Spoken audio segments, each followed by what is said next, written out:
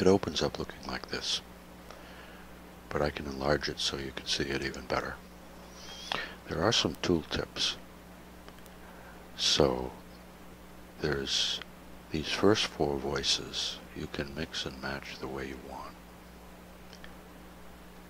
and you can layer the voices using the velocity. In this case, they're all set to go off at pretty much the same time. But if you want for one voice to kick in only when you hit the keys very hard, then you can set these appropriately.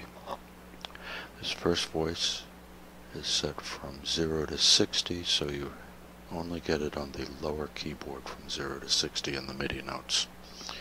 And that's true also of the second voice. The third voice is in the upper keyboard from 60 to 128. So in that case, it's a keyboard split. These 2 voices are the upper part of the keyboard and these are the lower. And as you see, you have some flexibility. You could configure the entire keyboard with a mixture of these voices if you care to. Now, to show you how they're mixed, I'm going to lower. I've got some presets in this data directory, and I like this shearing voice. I'll show you how that sounds.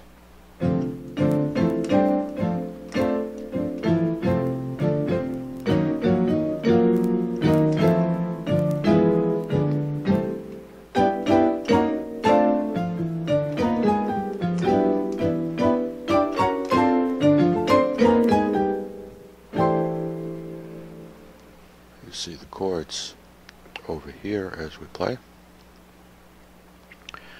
There are other voices as well. I tried to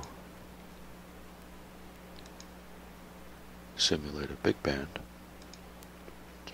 using this setting. And here you can see the velocity is such that the brass will kick in only when you hit a little harder. So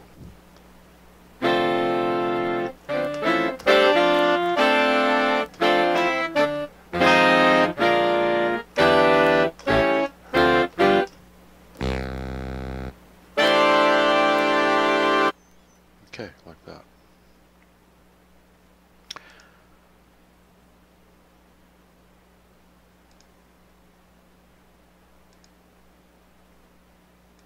This is a simulation of the Art Van Dam group. Art Van Dam was an accordionist, so you can see that here. It's pretty much the entire keyboard being used for all these 4 voices. I'm going to close this up a little bit. And now, watch what happens.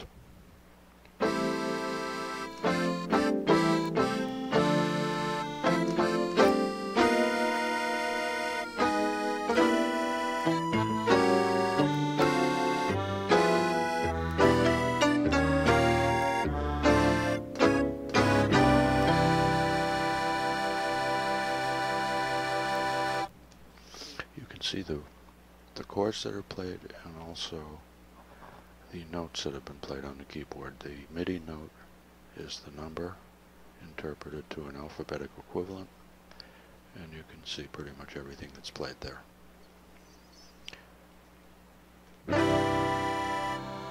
Next thing is, you can turn on the bass and drums so as it will follow the chords that you play. It's kind of a little like a metronome, perhaps what I think more fun.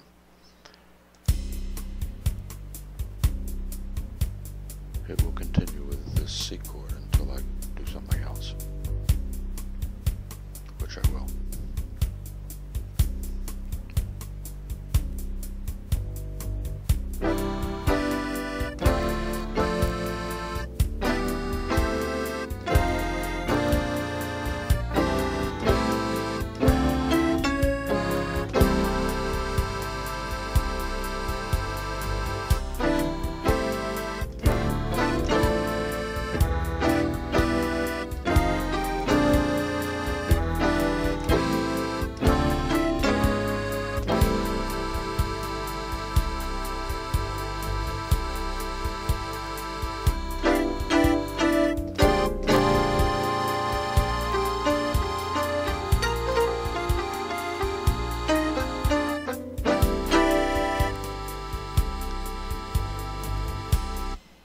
Okay, when you open the sequencer, you can see what you played here because it's entered what you played into the lead sheet.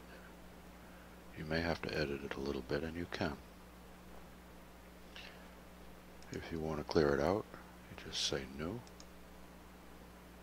or you can load up a prepared lead sheet if you care to, like this. And we'll try that.